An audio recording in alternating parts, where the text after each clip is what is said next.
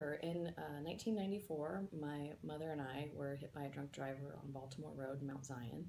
I suffered some pretty severe facial lacerations, and she endured a pretty nasty hip injury that still affects her sometimes today. Then in 2000, my best friend was killed on Lost Bridge by a drunk driver who was also reading a road map. So he was not only impaired, but he was also distracted. They know that because after the obituaries and the reenactments, both the impaired and distracted driver, as well as my best friend, were killed on impact or nearly thereafter. And they found him plastered to the steering wheel with a road map stretched across his dashboard and alcohol in his system. The other accident that I was in 2002, where I was T-boned by a drunk driver, she was so intoxicated she got out of the car, attempted to leave the scene, passed out on the sidewalk.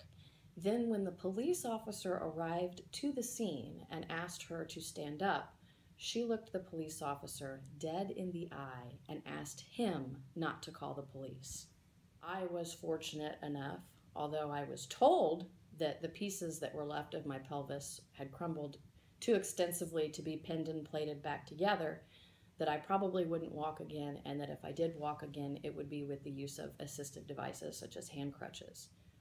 You see, I defied those odds, but I got lucky, and I was also very, very blessed by the grace of God and some amazing physical therapists, to be able to walk again. I am very slow to trust other people driving.